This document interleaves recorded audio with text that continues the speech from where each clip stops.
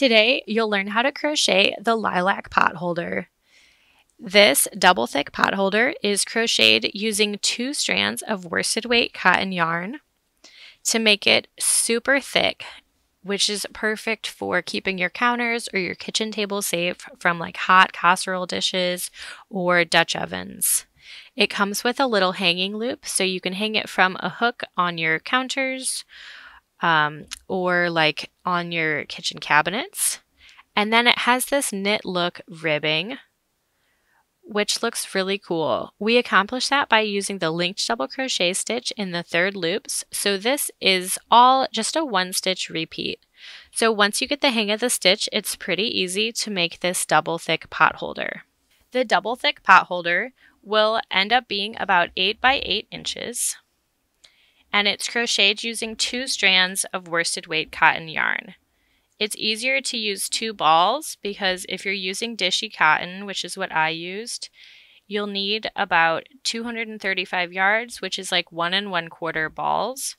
So you won't be able to finish it with just 1 ball anyway. This color of dishy is called lilac. You can also substitute for any color or a comparable worsted weight cotton yarn. You'll need a J 6mm crochet hook, and then scissors and a tapestry needle to weave in your ends. Let's go ahead and get started crocheting our double thick potholder. So start off with your 2 strands of yarn and make a slip knot.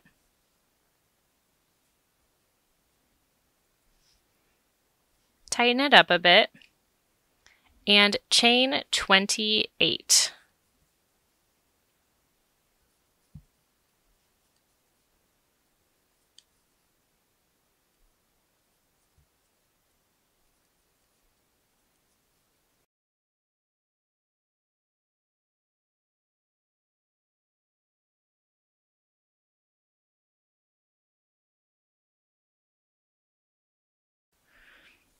So I think I have 28, but I'm just going to double check.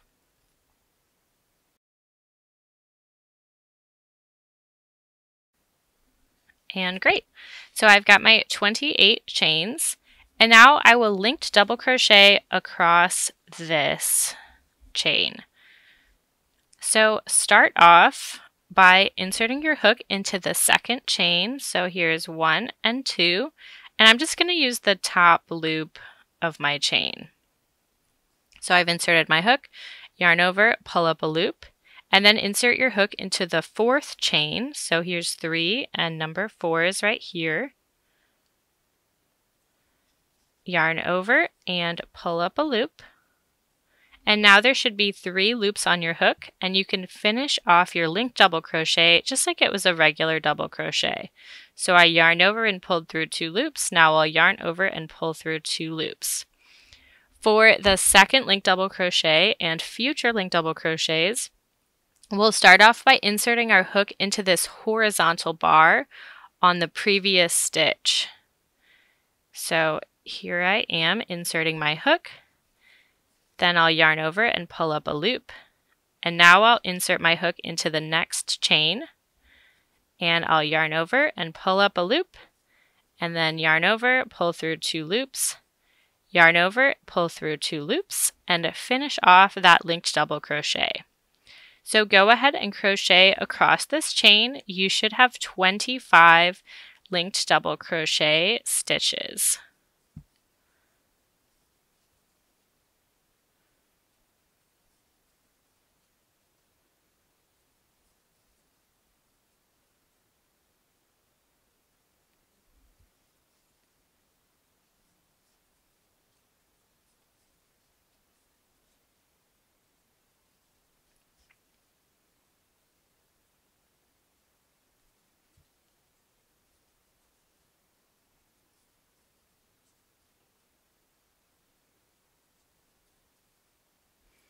So I'm finishing up my last couple stitches in round 1. You might be wondering why I'm calling it round 1 if so far it's just a row. and you will see in a couple seconds why that is. we want this pot holder to be double thick, so to have 2 layers to make sure that your counters and tables are super safe from like hot dishes. So we are going to crochet in the round so that the pot holder will kind of fold over on itself and you'll have those 2 layers. And then since we're using 2 strands of two strands of yarn, it ends up being more like quadruple thick because you've got that double thick yarn and the double thick layers. So it's double thick.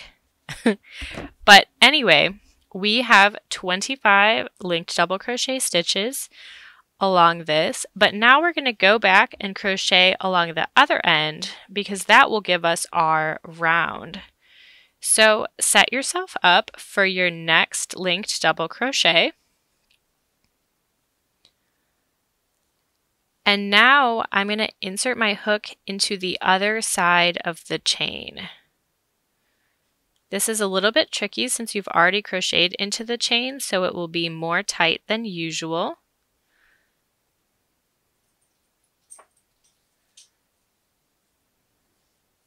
But yarn over and pull up a loop. And then we've got those 3 loops so we can finish off just like usual.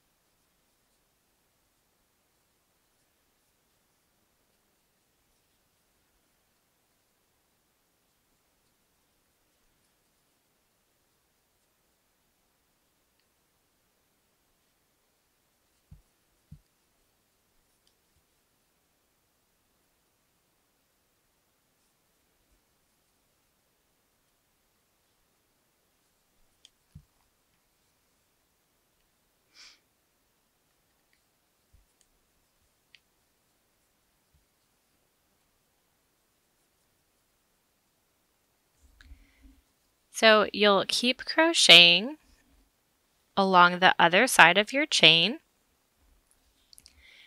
And when you're done, you'll have 25 linked double crochets on this side too. So it'll give you 50 total for the round. I'll catch back up with you to show you how to do the last stitch because we'll join it to the first one and it's a little bit different than what you would normally do if it was normal double crochets.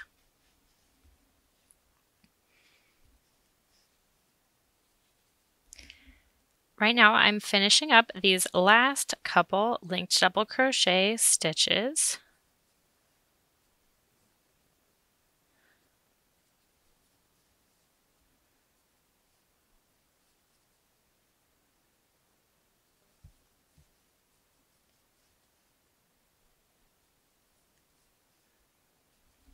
So that's the end of my 49th linked double crochet. So I'm starting my 50th one, which I will join to the first stitch. So you'll start off like usual. I've pulled up a loop from that horizontal bar, and then I've inserted my hook into that last chain and pulled up a loop. But now you'll also insert your hook into the horizontal bar from the first stitch of that round.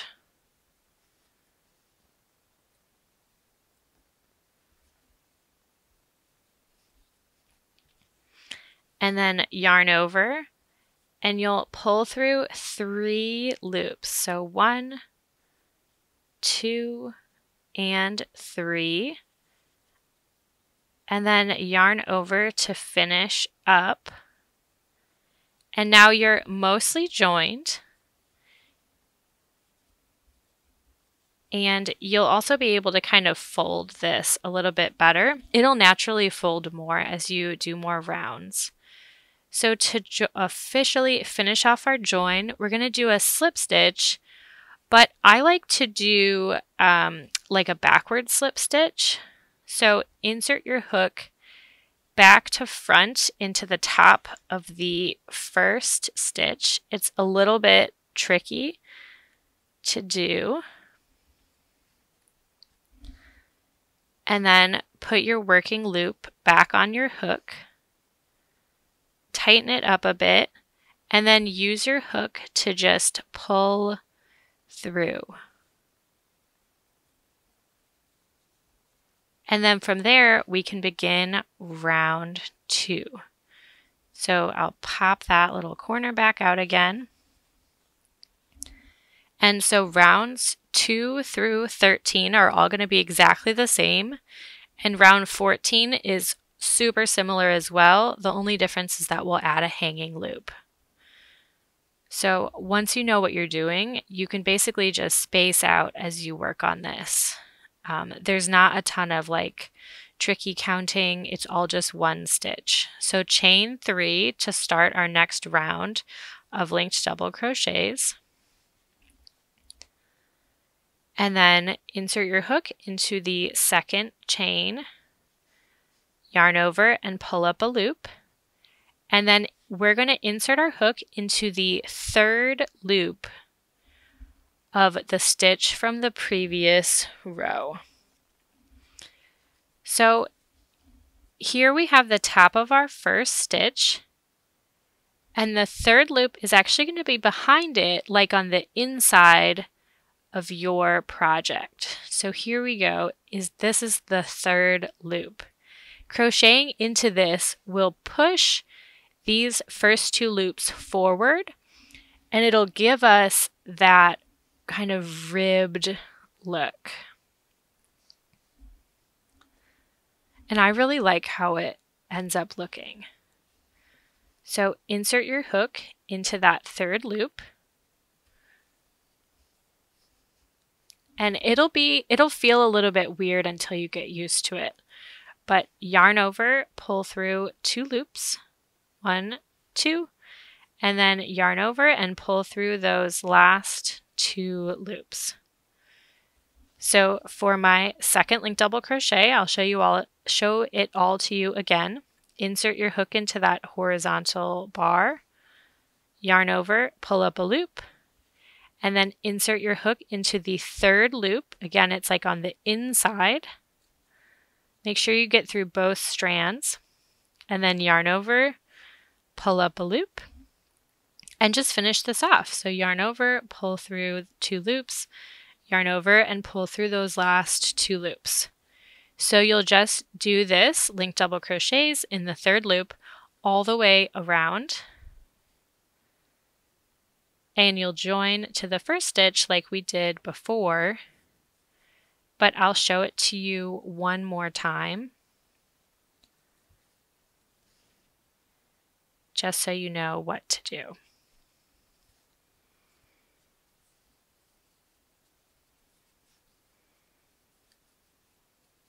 I only have a couple stitches left in round 2.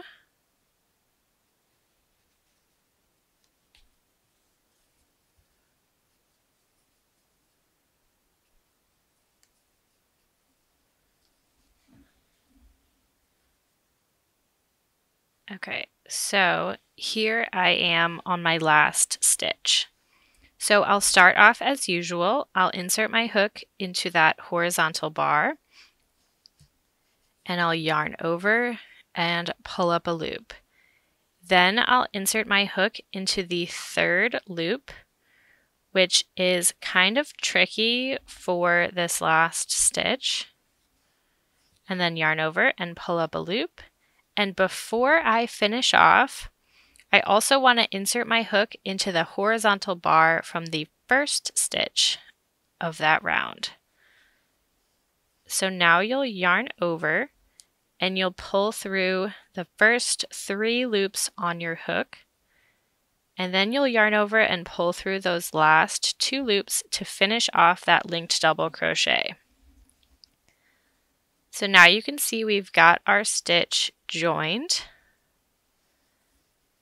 And then we'll do that like backwards slip stitch. So insert your hook into the top of the first stitch, put your working loop back on your hook, and then just pull it through front to back. And now we can set ourselves up for round 3. So you'll chain 3 and then you'll just do exactly what we did for round 2.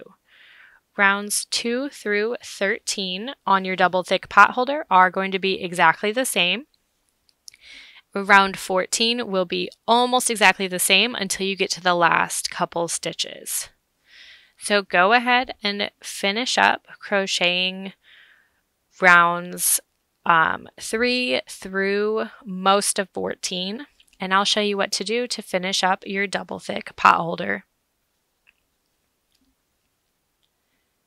So I'm on my last round, round 14, and I'm finishing up the 48th double crochet, or linked double crochet.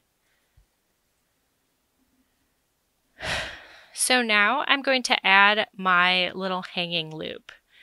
The reason that you see this drift right here is because we didn't turn our rounds. So we joined them, but they're not turned. So with each row or round, you can see that it drifts a little bit further into the back of our double-thicked potholder. So that's why we want to put our loop a couple stitches before the end, just to make sure it's really in the corner. So to do the hanging loop, just chain 15.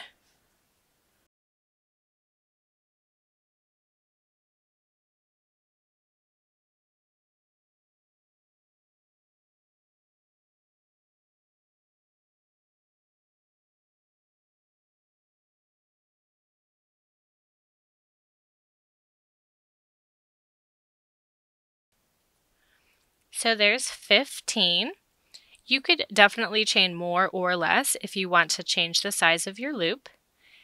And then just insert your hook into the top of that 48th linked double crochet and just slip stitch. This secures the loop in place so that we can finish those last 2 stitches. So you'll just link double crochet like usual, where you insert your hook into that crossbar or horizontal bar. And then remember, we're link double crocheting into the 3rd loops. Oh, can't get that second yarn piece. All right, here's number 49. And then remember, for the 50th one, it'll be a little bit different because we're going to join it. So once we've got our stitch set up, we'll insert our hook into the horizontal bar from the first stitch of that round, and then yarn over and pull through 3 loops,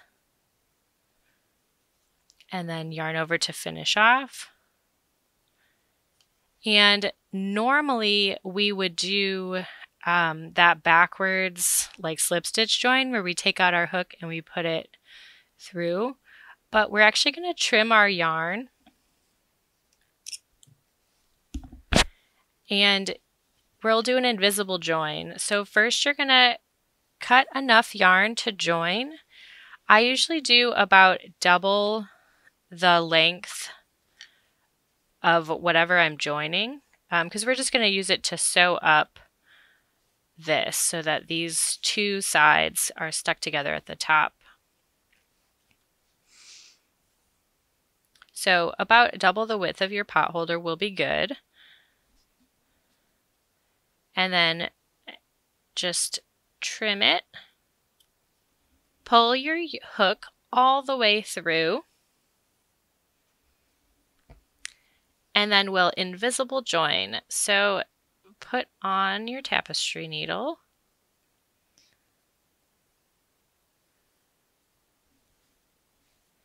And to invisible join, we're going to imitate what this top stitch looks like. So this little V. So insert your hook into the top of the next stitch, like the 2nd stitch of that round. Pull the yarn through, but not too tight, because remember we want to imitate the top of this first stitch. So your yarn should be laying on top of that. And then I insert my hook into the top of the last stitch. I just go straight down the middle.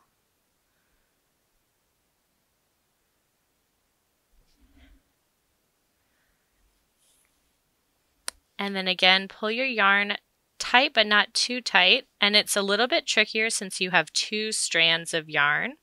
So you want to make sure that there's not like one that's more loose than the other. But that looks pretty good. So you can see it just blends in with all the other tops.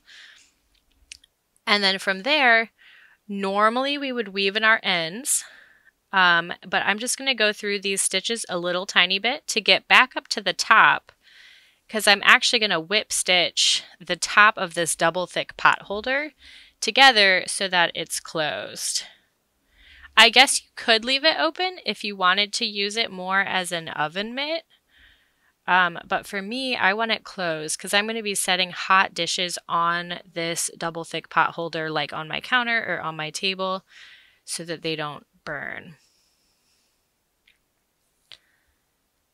All right, so before I started filming, I tried a few different ways to whip stitch, and I'm going to do it through the 3rd loops. That'll just make sure that the like that knit look kind of ribbing is showing up on the front and the back, and it's not like hidden on the inside of our pot holder. So find your 3rd loops, and we can just start whip stitching this all together.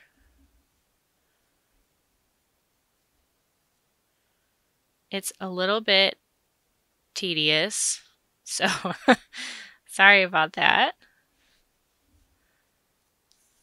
They're inside the pot holder, and they're pretty well in there.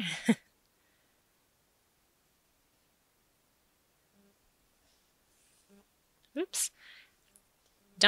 Try not to do what I did, where you get your hanging loops stuck. But if it happens, it's not a big deal. You can just pull it out.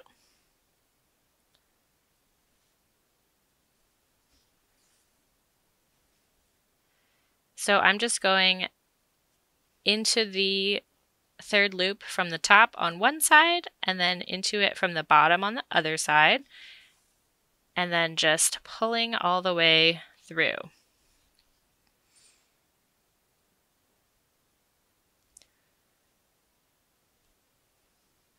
And you want this to be tight to kind of try to hide some of that join, and to make sure it'll be secure.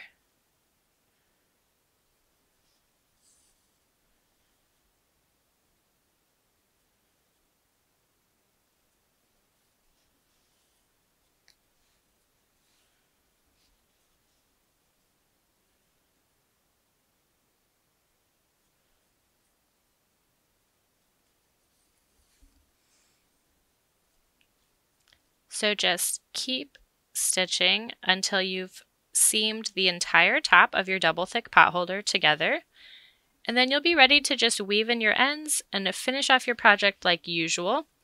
I would consider this to be the back because it has that, you can kind of see where we joined. It's not like super obvious, and I don't think someone who doesn't crochet will notice it too much, but just in case, we'll use the other side as like the top, like the right side.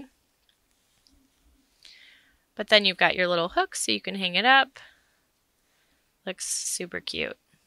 So like I said before, just finish off joining the top seam and then weave in your ends, and you are done with your double thick pot holder. Thank you so much for following along with this tutorial. If you need the free written pattern, it's available on youshouldcraft.com. I've got the link in the description below. Please make sure to follow the You Should Craft channel and check out the You Should Craft blog for more free crochet patterns and stitch tutorials. Thanks!